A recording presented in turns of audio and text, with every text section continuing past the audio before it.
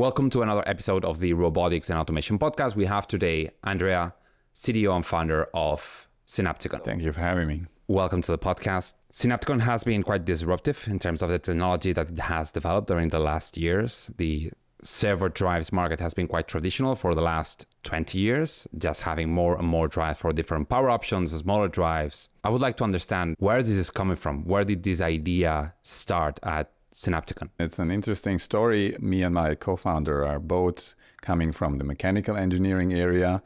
I have additional background in software technology. Before we started our company, we were dealing mostly with mechanical design. So our perspective on our products was always like from the robot maker's view. So if I was a robot maker, what kind of piece of electronics would I wish for my design?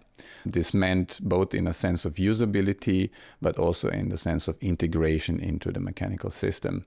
From the very beginning is always the customer's product in our mind, rather than our product becoming smaller, better, more sizes. We were trying to fit the product exactly into the application of our target customers. One thing is like the form factor, which is something that is very clear in the product range that Synapticon has, the Circulo, and more recently the Integro. But motion control is not just about form factor, but also about the features. So if we talk, for example, about Circulo, what are these features that you developed, for example, for the specific robotic segment that you embedded in the drive? The approach is, what are the features really needed by the application? Generic servo drives need to fulfill various requirements, features for various markets and applications. We try to pick the distinct features that are important to our customers.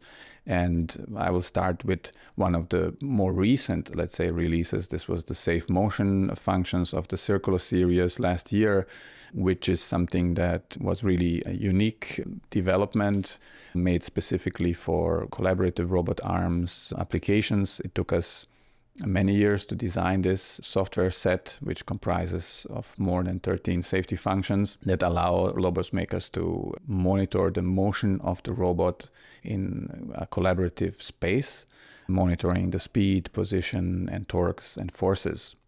So this is one of the largest newer packages we have been shipping. When it comes to motion control, we have been focusing on following the standards, CAN Open protocol, and the profiles that are available for most drives, so to make our product easy to use and easy to integrate in existing infrastructure. And then try to make most of it, means still offer the most flexibility in what the customer can do with the data that they can retrieve from the drive, and also what commands they can send to the drive. So it means switching between position or torque modes on the fly, or maybe establish zero gravity mode with their robot. So it's always in the focus of the customer, but still keeping the standard protocols, which is very important. Companies, when choosing servo drives, there have been like a list of topics that they are sometimes worried about when they choose a drive. One of them, for example, is the frequency for the control loops. How is Synapticon solving that? How are you working in that terms to provide the precision, the control that companies need in robotics? Yeah, so in motion control, really it fascinates me still today, is that we are still learning a lot every day, even though we are in the business since around 10 years. It's a fact that every component can be a bottleneck for the performance of the system, starting from the encoder, the measurements, and then ending with the real-time communication. And everything in between is what we call the servo drive. So, of course, the frequency at which the servo drive operate need to be maximized, but of course also kept at a reasonable level to keep down the heat and the size of the processors used. I think the secret here is to have the right balance of a good sensor, a good drive operating at decent frequencies, and then of course a set of functions to reduce the noise of the sensing, for example, feedback filters that can be adjusted by the user to the respective sensing system and to the respective application. Yeah, here again, getting the balance of performance is about the ability of the user to set these filterings and these adjustments. At what frequency are the servo loops running on Synapticon drive? On our most recent generation of products, the control loops for current and torque are running at 16 kilohertz, while the other loops are running at around 4 kilohertz. Some of the internal filters for encoder feedbacks are running at 32 kilohertz, in fact. Yeah. Does a higher servo loop, for example, for the torque or current loops, provide greater performance? Because some companies are advertising 40, 80 kilohertz current control loops. Yeah, it's true, especially for very tiny motors. You might want to have even higher frequencies. At the moment, Synapticon is focusing on motors around 150 watts and above. So I think in this area, typical frequencies would be 16, 32. We are operating in 16, and the question is why not higher frequency here. Our torque control and current control approach is model-based. This means we calculate the motor model in real time based on user input from the datasheet of the motor and also some internal measurements. This means we are able to predict the motor's behavior in the next control cycle and hit our target current right away. This means we don't need to correct so many times. And this gives us the advantage of keeping the switching losses lower and also have more time to compute other things in our drive. Okay, that makes sense. Synapticon has coined this term that is integrated motion. I understand this is quite useful for people that are developing cobots or any kind of robot. They don't have to be putting all these parts together. But a lot of times, these companies that are developing a robot, they choose different components because they need to fit exactly what they need for each axis. Is this not a challenge for someone choosing Synapticon, that it's a selected encoder, selected brake, selected? How did you solve this? This is also the difference maybe between a PC and a laptop. I would say the world will always need a PC for the gamer, for the pro CAD user, for the enthusiast, but still laptops today are dominating the world. And of course, it wasn't easy to make such a product. Making a fully integrated device means pushing all the technology required to the edge to achieve the best balance of quality, cost, performance. So we need to make, of course, some compromises, but we are trying to achieve a balance that will serve the vast majority of our customers. The obvious benefit of this is the cost reduction, complexity reduction, reliability will increase with the reduction of number of components, and of course ease of use. A fully integrated system doesn't require too much commissioning and tuning effort, which nowadays is becoming harder and harder to get qualified engineers to do these kind of tasks.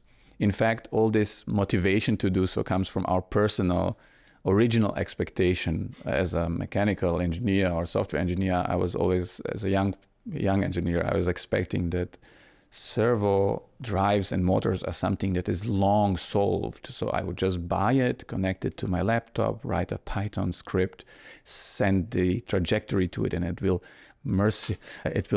execute the trajectory perfectly right away. And nothing can be further from the truth. Today, servo systems are usually selected, sized, and adjusted by experts who, let's say, experts are needed to actually do, which is, let's say, I would say, somehow limiting the pace of innovation in all the industries that we are addressing.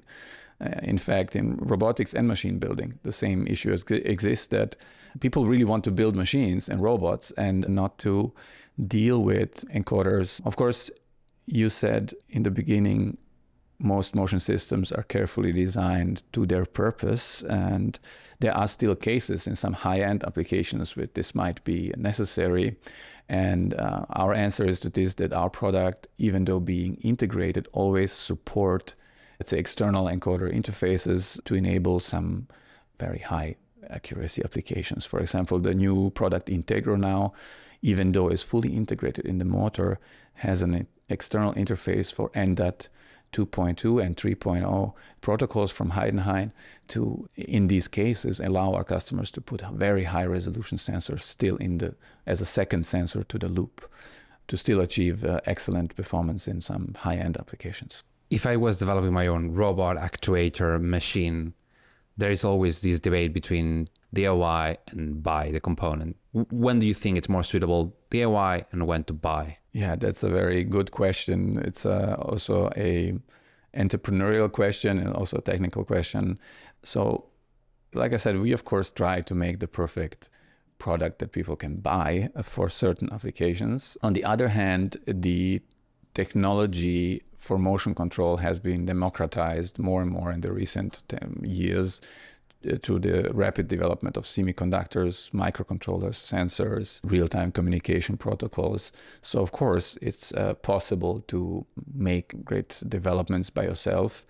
On the other hand, the, let's say, requirements for reliability, certification, in terms of both safety certification and also other types of certification for the global markets, for example, in the US would be the UL certification or similar other certifications for different regions, is also increasing. There is, of course, this question, how long would it take to get all these things done and what is going to be the benefit in the end?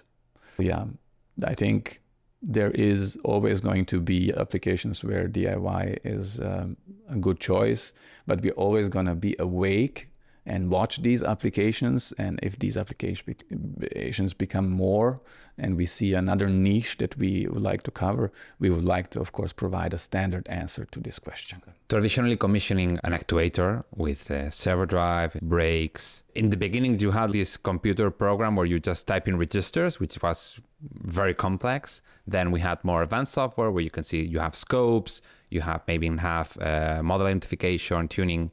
How is Synapticon doing it compared to the traditional way? Yes, I think we don't want to hide things from the user. Still, of course, we believe our customers knowledgeable, smart, they want to know what's happening inside a product. On the other hand, we want to offer a user interface that makes it super easy to get to a solid result without needing to, in a guided way. And I think the best and most effective concept here is providing wizards that will guide you step by step and also give you some suggestions and tips. I think where our future will lie when it comes to how to further develop this kind of helpful software is to have application-specific wizards. For example, for particular types of robots, particular types of applications, we would have set up wizards we're working on currently that will really focus on the most common pitfalls in setting up a servo system. I think a servo system has around 400 parameters that you can adjust, which sounds like a vast number. Of course, mostly you need only 25% of them, and the rest is just not relevant for you and your application. Even these 25% is too much. In my opinion, it should be just a matter of few steps. Is Synapticon compliant with DS402? Yes, from the very beginning, Synapticon tried to avoid any proprietary. So our tuning tools, commissioning tools, speak to our drives through the CAN-open protocol, regardless of what the graphical user interface is doing. Let's say if it's a tuning or it's a calibration of an encoder, for example, still everything is running through CAN-open, it's transparent, which is also very helpful because our customers are mass producing actuators for their robots, and in their production lines, they want to do automatic commissioning without using any graphical user interface, so they can fully access all these functions through the CAN-open interface. So it's not only about the motion control and compatibility with PLC, but also transparency when it comes to production and quality control.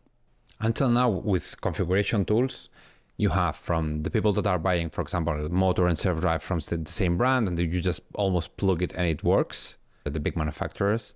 And then you have the people that is building their own, they putting the color from one brand, the motor from the other, the brake.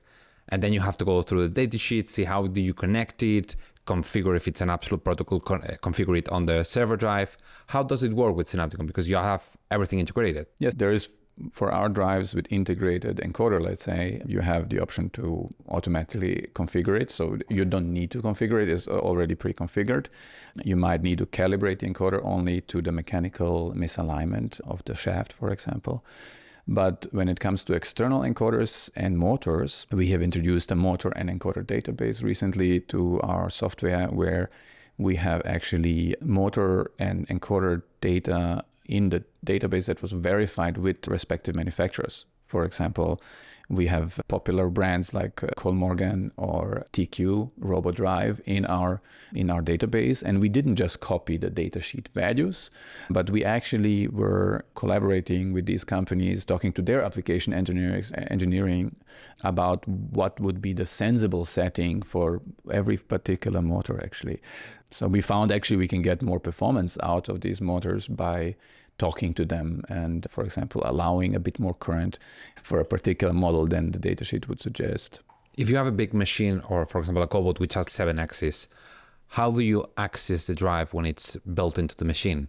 To do any configuration or tuning for one axis, which is, when you have a 7 axis, the tuning will depend also on the position of the other axis. How do you solve this? Yeah, generally in motion, first I would say that the overall system performance, the main bottleneck is the performance of a single actuator. It's just that if you have an excellent actuator design with a nicely tuned control loop, a good feedback system, you will be having a much wider space for a solution to the multi-axis control. Means the better the single axis control is, the easier will be to find a solution for the multi-axis.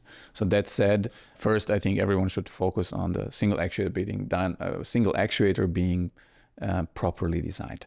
Then in the multi-axis setting, everything else is easy then. So now there are some cases where having a single axis actuator design done very well still is not enough to achieve dynamics, especially in the kind of dynamics applications, is not achievable by just sending a position trajectory to the drive. For that, we do have feed forward built in the drive, but we also support the feed forward through the network's dynamics models computed by the robot controller can then feed forward the torque and velocity on the fly through EtherCAT with frequencies up to 4 kilohertz. This means there is no solution in the drive by itself to the dynamics. It's just that the drive allows you to boost the performance through the feed-forward paths. There is a built-in feed-forward that can be enabled by default, which will also, in most simple applications, have a big difference on your, make a huge difference to you. Other providers in this space, because they also provide motion controller, they can have tuning of the whole system, like for a cobot and dynamics. Is this a problem in terms of for Synapticon? Yeah, so I think the most robot controllers on the market, there are not so many off-the-shelf robot controllers that are suitable for high-performance applications. I would not say that cobot as an application is a high-performance robot application in terms of dynamics. But let's focus on the standard robot controller. Most, if not all, standard controllers I know do support feed-forward computation on the fly and taking advantage of our standard protocol. Okay, so you can just use any motor robot controller that is available. I would say starting from a common industrial motion controller, a PLC, maybe like a Beckhoff TwinCat NC controller. They would offer a feed-forward, for example, and would be total no-brainer to actually set the system up. Here again, following the standards, following the state-of-the-art is the most clever way. Yeah. Okay. Why something that I'm surprised, especially with robot arms, many of them still have the servo drives in a box on the side of the robot. Why do you think it is that? Good question. Actually, in the collaborative robots, usually vast majority of robots have their drive integrated. In the industrial robot, the vast majority of robots have their drive in the cabinet. So what is the big difference between these two types of robots? Is it only historical or is it technical reasons? And it's a mix of both. I would say at the time where industrial robots were invented and became very popular, there was no real-time networks like EtherCAT available. So many parts of the system were analog. For example, resolvers are used for feedback still today in some high-end robotic systems, and the data processing, this analog data, is done in a central box where all the lines will come together. So there are some historical reasons, but there is also one more reason why the cobot, or let's say the modern robots and service robots, have their drives integrated, is that they have a variety of sensors that classical robots don't have. Is that industrial robot usually has one encoder or one resolver per motor, while in cobots usually you have two encoders, you would maybe have a torque sensor even, and all in the same place. And then you have 7 axes, and then taking all these cables and guiding them through the robot structure to the cabinet would be a very, let's say, tedious task and maybe a not very reliable system. Yeah, I would say I would categorize it in these two groups. Why do you need 2 encoders for a robotic axis joint? There's many answers to this question. There's many reasons to have 2 encoders. So first reason is that the types of gearboxes used in these lightweight designs have a fairly flexible structure, which means controlling a smooth motion trajectory and a dynamic motion trajectory can prove difficult with this flexibility. So having a secondary encoder, or we call it actually the primary encoder, which is measuring the true joint position, can be helpful to increase the performance. The other convenient thing is, let's say, byproduct of this, that we automatically have a redundancy. We have 2 encoders, means we can build redundancy for functional safety. We can take advantage of that. And then in some of these robots, the dual encoder system is used also to detect collisions and measure torques. The torsion in this flexible gear can, together with 2 measurement devices, can be used as a simple yet effective force or torque sensor. Is this something new, or is this something that many companies are using already? I think it's not new, but it's not so many companies who use it already. So that I think the idea exists since a long time. As far as I remember, since we started the company, this idea existed. And yes, later this year, there will be some announcement in this direction from our side. We are working on some standard algorithms that will do some virtual torque sensing, which will enable for basic torque sensing function used for hand guiding and some let's say common torque force applications in cobots. As a mechanical engineer yourself, you have already built robots. What do you think are like the top 3 features, functions that make your life easier when building a robot? That's such a You will be surprised about the answer. I think as a mechanical engineer, really a servo drive or an encoder is just another piece of equipment you're installing into the structure. Actually, the software person will then need to deal with the features of that drive. But as a designer of the robot, the only thing you really care about is the gearbox, the torque of the motor, the brake. You're designing these parts and you're making an assumption that the drive you're using will be able to take full advantage of this mechanical structure. So that's the first thing. This is how I'm imagining as a mechanical engineer.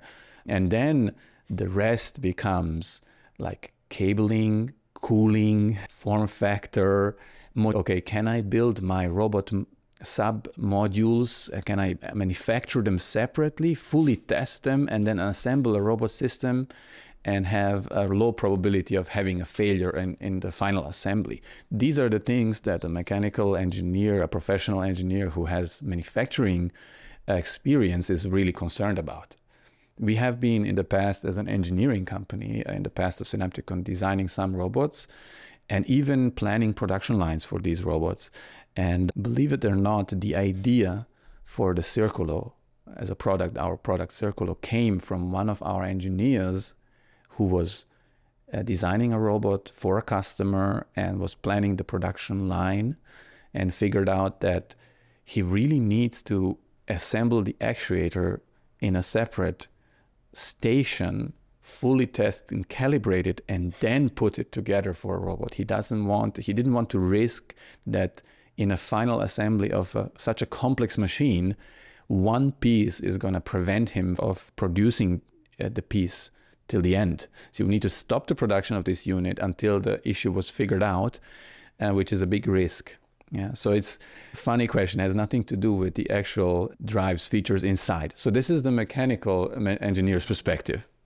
Now for the software engineers or the roboticists' perspective is very different. Roboticists want to have full control and transparency over the data that is available inside of the drive. They would want to have all of it at the robot controller side because they know what they're doing and they know what they want. So here, high frequency communication, low latency, access to all the parameters is key. And then there is the commissioning engineer who wants to set up. They don't want this complexity. They want a simple step-by-step process to set up the drive. So we have really different stakeholders having completely different expectations from a servo drive. Mechanical, let's say, technician who is commissioning, electrician, and then the software engineer. Okay, going from Circulo, Synapticon last year at SPS announced a new product, which is Integro, which looks like a completely different market, very far away from all these nice and sexy robotics. Where is this coming from? What's the story? Yeah, Integro in many senses is very similar, but also in terms of the market and application, very different project. How it started is that 5 or 6 years ago, when we only had the Node series, the generic compact servo drive, already some machine builders from our local market in Germany have approached us and were amazed by the small size, performance, and features in this small package, right? And they haven't seen such small drives or haven't been familiar with this kind of technology coming from robotics. This technology was coming from robotics, and they wished to have this kind of density of performance and features in their machines. So they asked for taking these electronics and putting it in a classical standard servo motor. And at that time, we were just starting to design the Circulo series, which was made for the lightweight robot market. So we hadn't had a time or the capacity to design both products at the same time. We carefully noted all these requirements from machine builders, and we had like further conversations with these customers over the years. So this specification was growing slowly. We have been also successful in some cases with integrating the standard Somanet node into standard servo motors, and through this experience we were able to collect further requirements. But the wish to make this product existed already 5 to 6 years ago, because we felt that it could change the motion control market. It is a challenging design, but it could change it. So yeah, it started many years ago. And finally, when Safe Motion was announced, which was the final big element of this development, we focused our entire team on the R&D team, let's say, on the new product development. So now it has been around 2 years that we are working on Integro series, and we are about to enter serial production late this year or beginning of next year. So it has been a very interesting journey. So yeah, question is why enter motion market, general motion control market?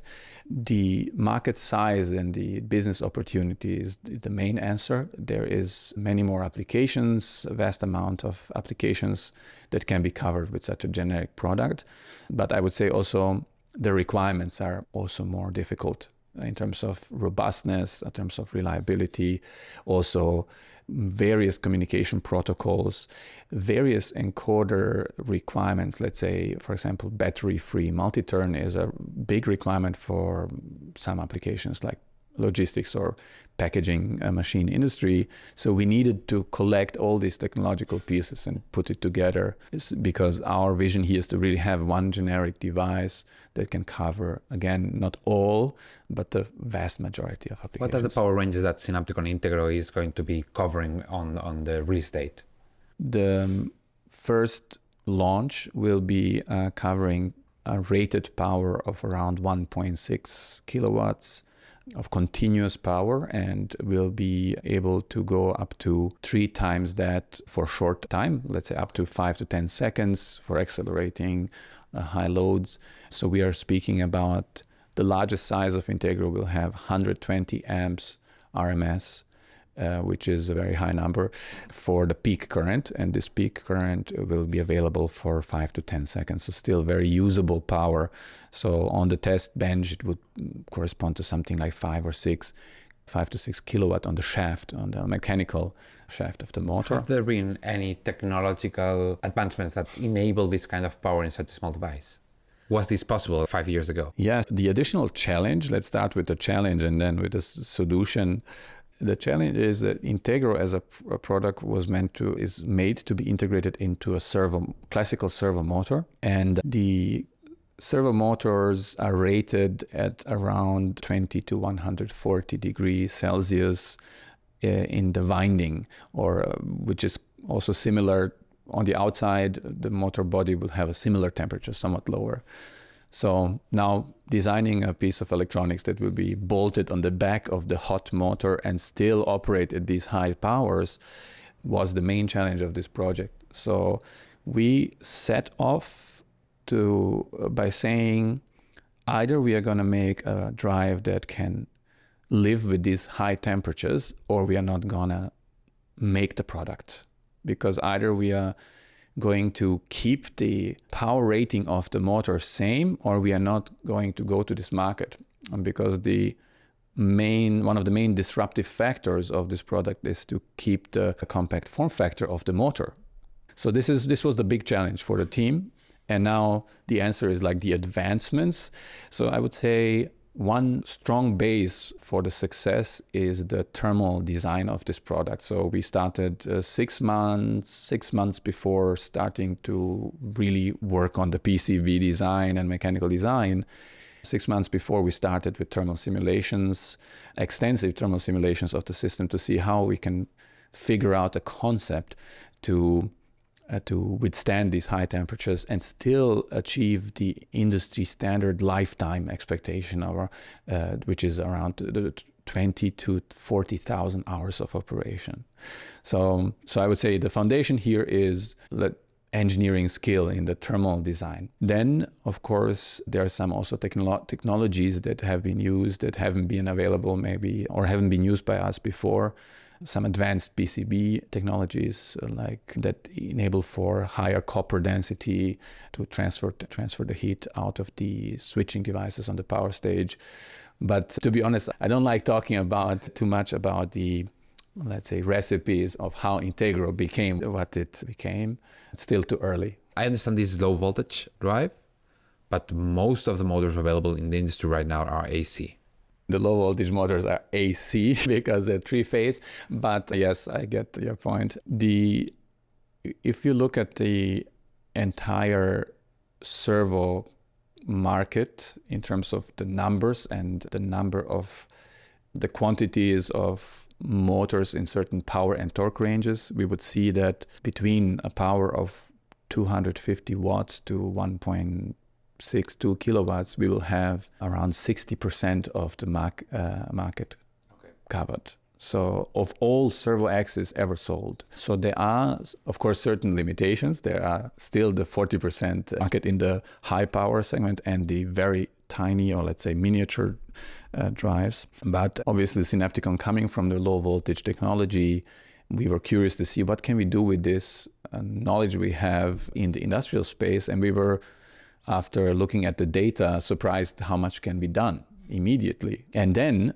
the different realization we had is that there is actually a gap right there between the drives that go from 1 kilowatt and above and drives that are operating at 500 watts or less. Even though majority of the quantities is right there with watt and 1 kilo, this is usually the border where you either need to use some very compact drive technology or you need to go to the high voltage AC drives.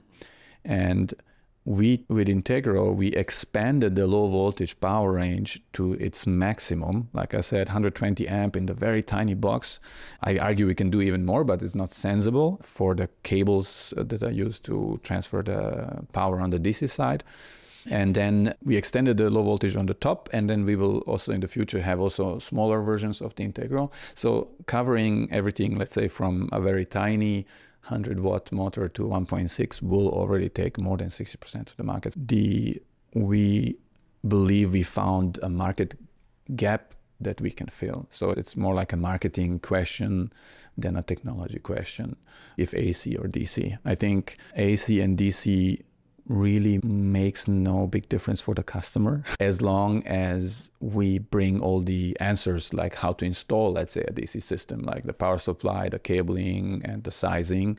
So with Integro, we plan to offer a full set of power supply units and cables. This means that customer doesn't need to think much about the transition from AC to DC. They will just pick from the catalog this, and we will help them size the drives properly. Another issue that I see a lot of times when companies transition from the cabinet to distributed drives is that you may have 110, 100 watt motors, 500, 1 kilowatt, a couple of them. And for each one of them, you have to choose one specific part number because it has a current range for sensing, which you need to fit with each motor. Has Synapticon, do you have a workaround around this, or do you need to order one part number for each current range for different motors? The Integro series has two sizes. So one is going up to 60 amps RMS. This is the smaller size, and the larger one for 120 amps. So these two systems have different hardware. But the current sense technology, meantime, that we are using is capable of measuring currents accurately down to a motor with a rating of less than 1 amp, even though at the same time it can measure currents up to 60 amps RMS, which corresponds to 80, 90 amps on the phase. Yes, there have been massive improvements on the current sensing capability of our drives in the Integro series.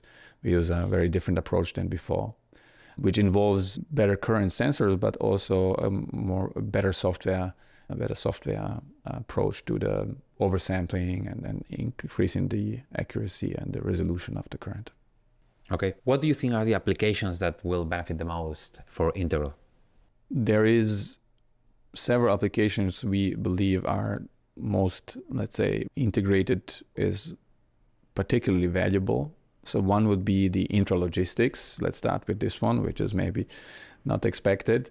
Intralogistics would be anything from a mobile, battery-driven mobile robots, but also all kinds of, let's say, tasks around the robot, starting from simple things like conveying, lifting, and moving things. Why benefit from the integrated is that you don't have the space, you don't want the number of cables everywhere to explode. So it's traditional servo technology is just too complex for these kind of logistics scenarios. And so simplify installation, increase reliability, that's the things that our customers are concerned in intralogistics. And functional safety is important in mobile robots. And this coming in a nicely integrated package that is plug and play is, of course, a big thing. Then multi-axis motion control in classical machine building, where we have serial kinematics or Cartesian kinematics with many motors in a single chain. With our new single cable technology that we have designed for Integro, we can have a single cable transfer power and real-time communication and safety through the same connector. So if you look at a Cartesian robot, let's say it could be a 3 to 6 axis Cartesian system, we can now implement everything with a single cable. And then the whole Cartesian system can be fully commissioned and tuned, and there will be only one cable coming out of this module, let's say. So when this Cartesian system is put in a larger system, the only thing you need to do is just plug this one cable in and the system will run. As opposed to the classical cabinet technology, you would need to install these drives into your customer's cabinet. So you need to plan months in advance where to find a space for them, how to do the air conditioning, how to do the cabling, and then you will bring your Cartesian system to your customer and then take days to install it, and then of course have the risk that it doesn't work as expected because you have now a different installation that might lead to some trouble. So machine building, the modern machine builders are very concerned about throughput in their production. So they want their modules to be self-contained, but they don't want every machine module to have a big cabinet to it because this would explode the cost. So now what they imagine and what was the feedback like years ago is that they want a module fully tested that is then becoming part of a larger system, which maybe has a very simplified cabinet to connect all the modules together. So it's a bit similar to the robotics, what we said, that single fully tested actuator is important to ensure, let's say, seamless production without any friction, a seamless production of serial robots. And now we're talking about serial machines. So some of these target customers, we're talking about producing multiple hundreds of machines, which each has 20 to 100 axes. Okay, so we have hundreds of machines per year with hundreds of axes. So it's really a production line type approach. And for that, you really need every subsystem to work seamlessly before it's put together. And this is where cabinet-free technology excels, because you can pre-test and pre-commission a full module, and after that, it's just putting the cables together and done. When I think about Cartesian or gantry applications, it can be like pick and place, but also a lot of them can be dusty. You can have water, you can have liquids, you can have lasers. What is the IP protection of the Integro? So Integro by default comes with IP65, and there is also an IP69 option with the hybrid cables. So we have a very high IP rating here. We rate the drive at 40 degrees environment air temperature, which is typical industrial, despite the 140 degree motor temperature I mentioned. So it's a very robust product made for use in a relatively harsh industrial environment, where we also expect dust and sugar, for example, in the production of sweets to build up on the housing of our product and even reduce its thermal capabilities over time. This is, for example, why the Integro design on the outside is smooth, doesn't have any cooling fins or ribs. Many heat sinks, to increase their surface area, have like complex structure or, let's say, fins. Integro doesn't have them, and you would ask why. That's why. Tricky question. What about food and beverage? Because right now I understand it's an aluminum housing, but probably for that industry you'll need stainless steel. At the moment, we don't have a food grade design for the Integro series. Our next answer to this kind of application would be having a nearby variant of Integro. Nearby means installed still in the field as an IP65 to IP69, but connected to a motor, which is maybe a stainless steel design. This additional variant of Integro will come out next year, will enable to keep the same system, same software, same cabling, and have any motor, regardless if it's integrated or nearby. Okay, interesting. So we have talked about Integro, we have talked about Circulo. What about the future?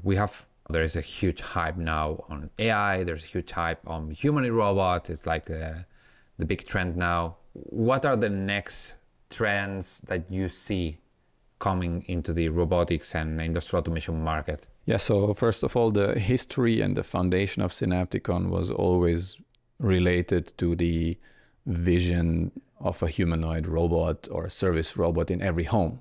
So our vision was to be the facilitator of the development of these kind of systems.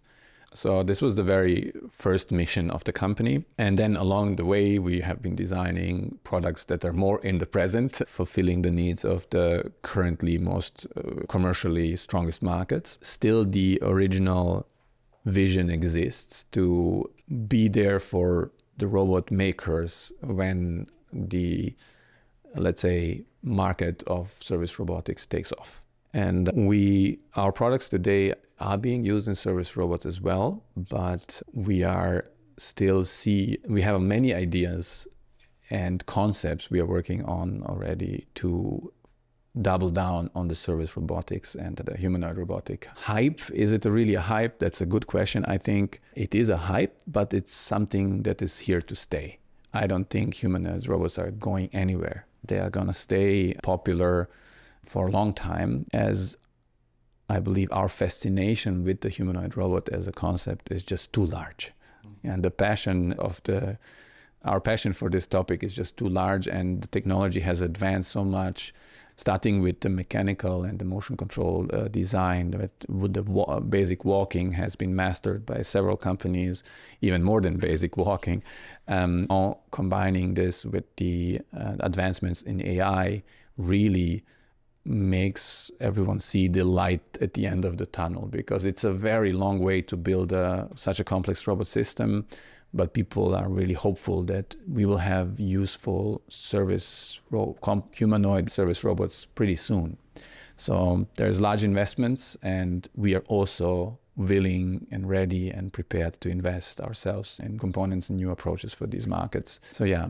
So we have all seen all those amazing demos by Boston Dynamics and companies like this, which was using hydraulics until very recently. Once you start seeing demos which are electronics based, then everything gets incredibly slow. For example, the DARPA challenge, it's incredibly slow, all the robots moving around. Is it the limitation of actuators that are available today, the technology? Is the limitation of the software also? I would say it's a very hard question. So certainly Boston Dynamics' choice for hydraulics was driven by the sheer power or the force density that can be achieved with the hydraulic system. I'm not certain about it, but I guess that the hydraulic systems might not be viable cost-wise as a long-term solution. This is why, and the control is maybe more difficult than electronic drives, or let's say electrical drives. Now, trying to achieve the same level of dexterity with an electrically driven robot is probably a challenge. I'm not an expert on humanoid robot dynamics, but seeing some of the robots, like for example agility robotics from US, you can see they have a very lightweight design that also seem to be moving very dynamically due to its extreme lightweight structure and purpose-made gears and purpose-made motors. So I think there is a long way in what can be done with electrical drives. We are definitely not at the moment fully leveraging the potential. I would say we are just at the start. There have been many humanoid robots with electrical drives in the past, but the focus of these projects was not necessarily to beat Boston Dynamics, because even the Boston Dynamics robot, the amazing demos with the dynamic movements are not older than maybe 10 years. So many of these electrical robots were just trying to walk, do the basics. But now I think that engineers feel challenged by what Boston Dynamics has shown with hydraulics, and also we will see some new genius designs even with electrical systems, and this would also mean new gearbox, new motor designs. Because, for example, in most of these robot joints, what I see is they're normally using harmonic or cycloidal gearboxes, but this has a high inertia. So changing directions, it's complex, right? Yes, and also friction is a big point, but you will see, or we will see, completely different gear types and also different gear ratios. You will see a mix of different gear types, like also planetary gears, also cycloidic gears, and harmonic, or let's say strain wave gears, all combined in the very same robot even for different tasks. I think the strain wave gear has this kind of excellent lightweight design, which is basically unthinkable with another gear principle. But then we have some high efficiency planetary gears can be used also for some joints. So I think we will see a variety of ideas there, and I'm certain that the performance of these electrical robots will increase a lot in the next few years. I expect to have massive strides in performance improvement. One last question, which has brought new technology to the market, a very different approach to designing products, but something that I've also felt talking with you, with Nick, is about culture. There is a big change in how the company has been built and with the team. How are you doing it? Yeah, maybe you should tell me what change you're referring to. There's maybe many changes, both in the organization as maturing the company and still keeping some of the original culture and the enthusiasm about designing products. Company started with the vision we still maintain today that I mentioned before. But along the way, we needed to do many things to maintain the company alive. We were doing engineering services, financing our ideas and products for the robotics applications through other activities. And we decided to go for product only and invited. So we were fortunate to find investors to support this new strategy. And this is where everything became very serious about product development. So we became really a product company. And today, I would say we are in a stage where we are maturing as a company, as an organization by itself, regardless of the product. So it means being able to continuously deliver the expected quality and service to our customers. And on the other hand, try to keep the innovation going. And 2 years ago, approximately, we have established research and pre-development team under my management, which is exploring the technologies that we would require for the next generations of our existing product lines, as well as exploring innovations in different directions that we already spoke about before, in the direction of, for example, humanoid or surgical robot applications, as well as some other industrial applications. So we needed to put together a new team that has a bit more freedom, still very customer focused, but has more freedom to try things out. And even if these things fail, it's important to maybe, if we see it failing, to stop it early enough, not to waste further time. So some of our projects go like only 2 weeks. Okay, we would design a new encoder concept and we just scrap it within 10 days because we just figure out that the technology really will not give us benefit. And in the standard R&D roadmap, it's more linear. We need to follow our roadmap very strictly. So we have to pre-qualify everything and doesn't leave a lot of room for changes. So we have, you could say now, an organization which can do both, still deliver quality, reliability, the certified products, and on the other hand, maybe be even faster than ever in innovation. Yeah. So I believe in the following years, we will have even more innovations than what we could have been doing in the last 5 to 6 years. Synapticon has quite a big development team, and we are in an era where it is difficult to find talent in this space. How are you doing it to be able to gather all this talent together? Yes, one important thing is that we are very open to recruit people from anywhere in the world to come to us or even work remotely for us. We have been open from the very beginning because from the very beginning it was a challenge to assemble a team of people required for our mission. So this openness remains and is the key, I believe. And then, of course, the culture of the company, I hope works for us, is that we really listen to our colleagues and everyone is heard. Everyone has an opinion and can influence the development of company. In fact, not only they can, but they are actively encouraged to do. And this is something that some companies might not be able to offer. The unique culture of our company is the key to attract people who really want to change things and move things, and really we are interested in the very same type of people. I would say these are the openness and also the culture of the open culture inside of the company is a key to get the right people in.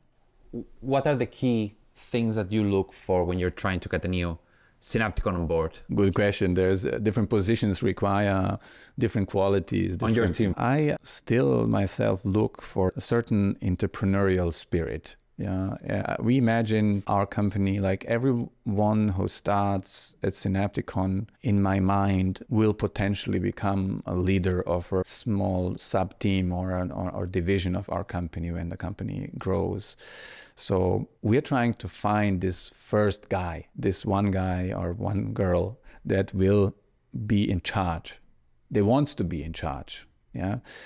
On the other hand, also wants to get their hands dirty in the early days and have the patience, because entrepreneurship is also about having patience about having resilience also. I'm not endlessly patient, of course, but I would say being ready to do the work first and then manage the work and then grow with the organization. So still we are in a phase where in every single person that is joining us, we see a potential department leader or a team leader for most positions, not for all, but for most. And I think it's a natural thing for entrepreneurs to look for people that are alike, which on the other side, I must admit, in the recent years, I also see is also sometimes necessary to think differently about different positions. Yeah, I think it's a never-ending story on learning how to recruit the right people. It's a really interesting and challenging task. I believe we can say that Synapticon has been a very successful project from its start, and right now it's well known in Europe, in the US, in Asia. From your point of view, what have been the key elements for yourself? And I know that here we can get survivorship bias, but what do you think are the key thinking elements or attitudes that have helped you to be successful at Synapticon? You mean me personally? Yourself. Myself. I think first admitting your own mistakes, learning from them, fixing them without waiting. I think this is something that can never be underestimated, how much you can improve in this regard. You have to, and also not just because you failed once with a very similar idea doesn't mean that the fixed version of this idea will not be massively successful. Okay. Sometimes a small adjustment makes a huge difference, and sometimes you need to fight. If you really believe that this adjustment will make a difference, you need to properly argument it, bring a proper argument to explain it to the rest of the team, to the board of the company. I think, being honest to yourself about the mistakes that have been made, both personally and as an organization. And also, sometimes if 90% of an idea are good, and 10%, it needs to be 100% always. For massive success, everything needs to be 100%. But fixing the 10% with the excuse that it hasn't worked so far, it's giving up. And I think that's my key takeaway from the last few years. If you look at the products like Node and the success of the Circulo and now how it continues with Integro, it has always been this kind of fight to fix the mistakes. I will not say that the next product is fixing the mistakes of the old one, but not wanting to reduce the quality or the value of the, let's say, earlier products. But in a sense, yes, every next product need to fix some of the issues of the previous, and constant growth is. As a co-founder of Synapticon, what recommendation would you give to new robotic startups in the market, to their founders? I understand that many companies are from the very start pushed to deliver results quickly, and that's okay. And at the same time, they're trying to keep the eye on the cost of the robot, which is also okay and very important for the long-term success. And sometimes, because of this cost thinking, compromises are made that will jeopardize your ability to show a successful demo. And we need successful demos to get money from investors and from our customers. So I would say, in your design, you should always think, can the same thing, my design, be made more cost effectively later on? Yes or no? The answer should be yes, but I should not do it first day. I should focus on proven components that work well, so I can the first prototypes or the first samples or the first demos I make are going to impress my customers. No one wants to see shaky robots, right? No one wants to see robots that don't perform or are unreliable, that are breaking down because of cabling issues or some other issues. So my advice, this is more like a CTO advice, is build on proven components, challenge your suppliers to make them more cost effective, and think about if the design has the potential to be produced cheaper. Don't look at the price of the component today, because you will probably waste more time, have a unsuccessful demo and lose the trust. And this advice is particularly, in my opinion, important for robotics, because robotics is so complex. There is a chain of components that's too long. It means that every component is a bottleneck. If one motor fails, the robot falls down, right? That's my advice to many starters we have seen as Synapticon. Unfortunately, several companies go crazy right from the start. We will make a plastic gear out by ourselves and make a robot with plastic gears. Maybe it's a brilliant idea, but what's the goal of your first few years? Your first years is to show that you have viable business idea and a viable technology, and then work on the cost. I'm by any means not saying you should not keep an eye on cost. I think today the majority of my work at Synapticon is thinking about cost reduction of our own products. But on the other hand, I see when it comes to robotics, I see many companies struggling with unreliable robots and then failing to acquire the capital that they require. So we have Circulo, we have Integro, we have the node drives. How does Synapticon support their customers through the full product life cycle? Yeah, so our standard components are suitable for design of a robot system. This is one of our main strengths, so you can get up and running in a very small amount of time, and is suitable for medium to high volume production depending on the applications. Nevertheless, in some cases when the volumes go up significantly, it is common that we look at the requirements of your particular system and where you started using the standard components, and in the next step we would optimize the system cost-wise, size-wise, requirement-wise, still keeping the core IP, the safety certifications, and then bringing it into the right shape for your robot. And we can accompany your development from the beginning to the end through the entire life cycle of your project.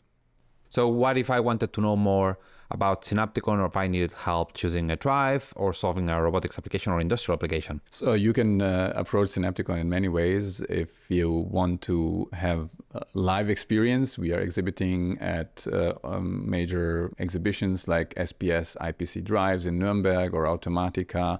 Also just a few weeks ago and in Boston at the robotics exhibition.